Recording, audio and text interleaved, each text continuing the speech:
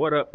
It's from Solar, and this panel is 600 watts of portable goodness. Let's get into some actual factuals. So looking at the specs on here, you got peak power 600 watts, open circuit voltage is 52 volts, short circuit current is 14 amps, real voltage or real amps is 44 volts, and then you're looking at like about 13.6 amps, which is a perfect panel for a lot of power stations that can take in about 500 watts. It's actually going to be a really good pairing with their power station, the AllPowers R1500 or maybe the R2500, because I think both of those can take in up to 600 watts.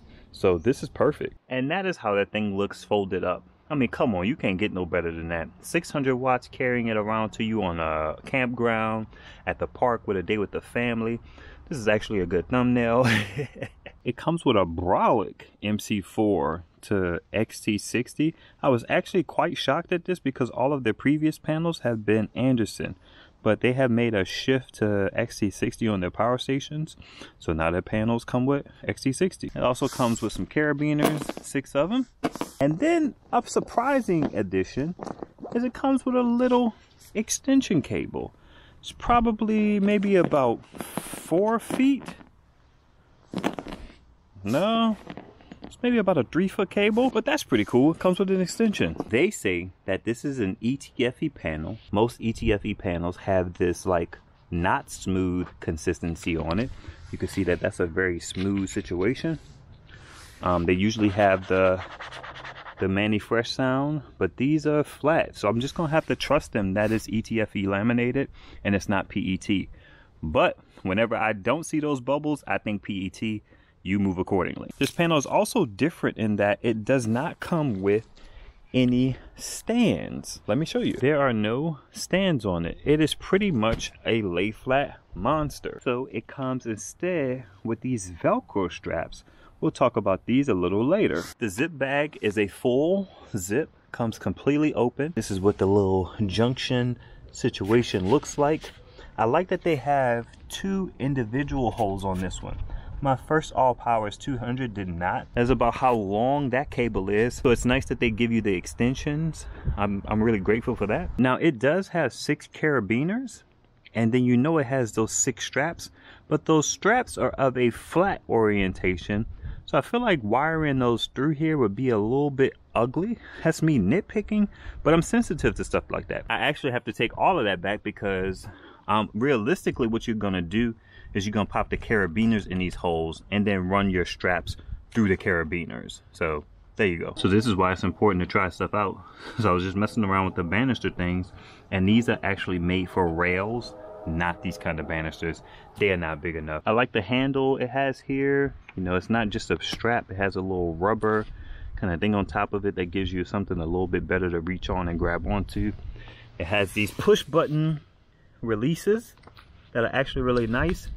And as far as I could tell, I don't think we're going to have an issue with this not being able to reach because these straps are not adjustable. But as I look at the panel itself has some give up here. So it folds over really nice. I have been using this panel a lot and I've never had a situation where I had to pull it and it not be able to reach its destination over here.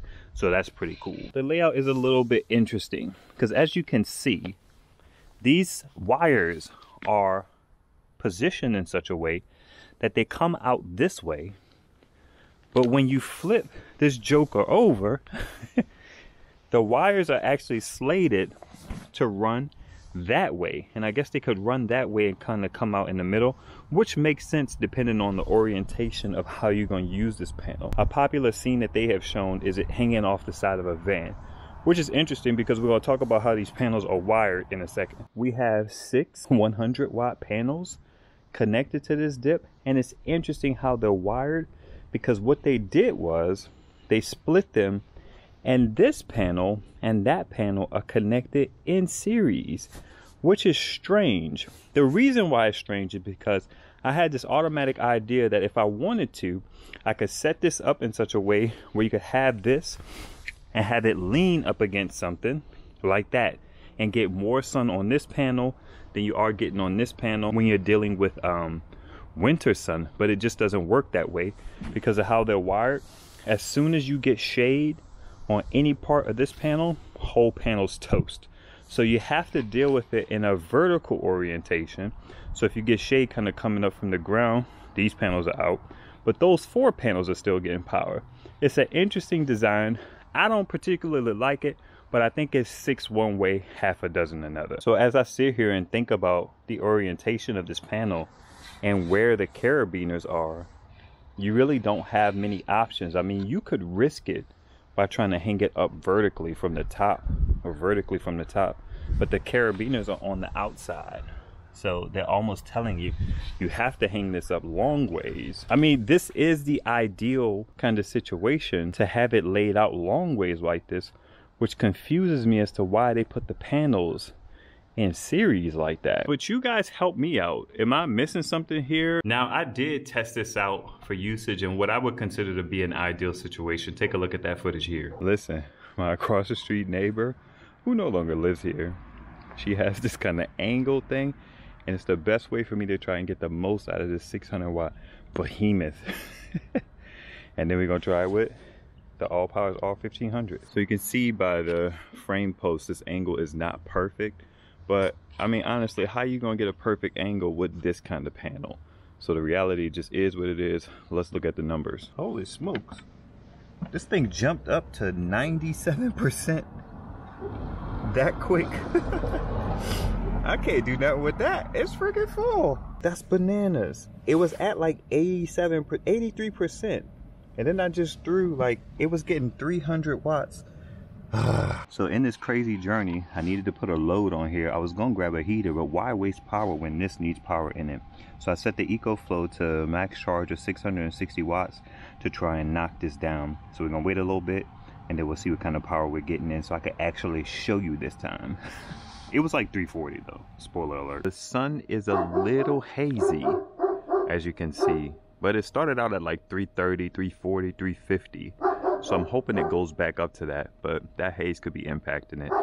Let's actually see what our rigids are doing, namely this one.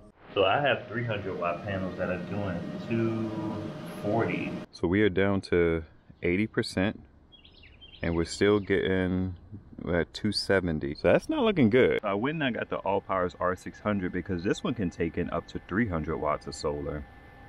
Same voltage, 60 volts. But I just unplugged it and plugged it back in, and you can see it's getting 324 now. So that's interesting. The angle is not perfect, you know what I mean? But again, like with a panel like this, you can't really get the angle perfect. I mean, you can if you're gonna put in some work and string it up and so on and so forth. You could do a little bit better job on the solar output. But 300 and some odd watts from a joint, I mean, that's I have to take into consideration that it's winter sun, that the angle is not perfect. Just for a little bit of context, it is 10:30 something in the morning and it's in December. You know what? I'm actually gonna test it again. Those particular results didn't necessarily blow me away. These particular results that I'm probably about to get are not gonna blow me away either, but I wanna add a different test in. I'm gonna take it over this way a little bit and try and angle one half of the panel up and then one half of the panel flat and see what kind of numbers I can get. Honestly, all I really want to see is maybe about 160, maybe a little bit more, maybe like about 200, 220, because these are angled properly. Well, as properly as it can get. Let's check in with it and see how much it's getting from its 300 panel. Okay, it's getting 130. So we're gonna pull it out, run it over there, see what we get. Those are as much as I can show you about the solar conditions. You can see that there's haze and clouds and all kinds of stuff. Laying flat, we're getting about 83. Now my angle is up. Like so, using my body. So this actually did not improve things at all, which, check this out, it makes perfect sense. As I told you, these panels are wired in series. So that blows this whole test out of the water, because this panel array is going to be impacted by that panel array. Because of them being in series, they're treating that as one panel.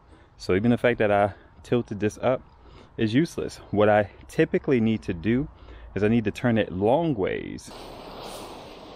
147, 194, 237, back down to 90. And after all that testing, I'm literally picking up 600 watts from in my non-existent neighbor's yard.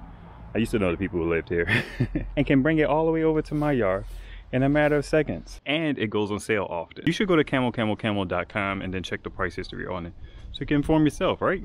Right. I seriously believe that this is a panel worth considering because it's a I'm not playing around panel. You're not getting no 150 watts, you know, from this. You're laying this thing flat out in the summer and you're getting good power from this.